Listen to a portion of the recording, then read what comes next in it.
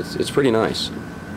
But you can get too much fame and abuse those wonderful opportunities.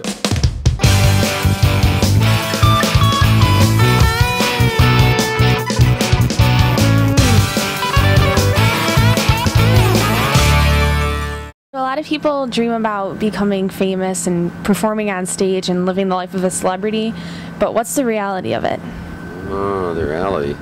Well, it's a big question. We're sitting here. The reality is actually very nice. I heard someone say the other day, I think it was Kiefer Sutherland or Kevin Bacon, says, I like fame. he says, I really like it. It's good. I mean, everyone comes up to you and says, I love you, and you're wonderful, and this and that.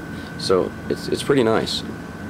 But you can get too much fame and abuse those wonderful opportunities. So it's a double-edged sword, I would say. Now, you grew up with a dad that was in the spotlight, so what was that like for you? It was at first a little disconcerting because I didn't know what everyone was making such a big deal about.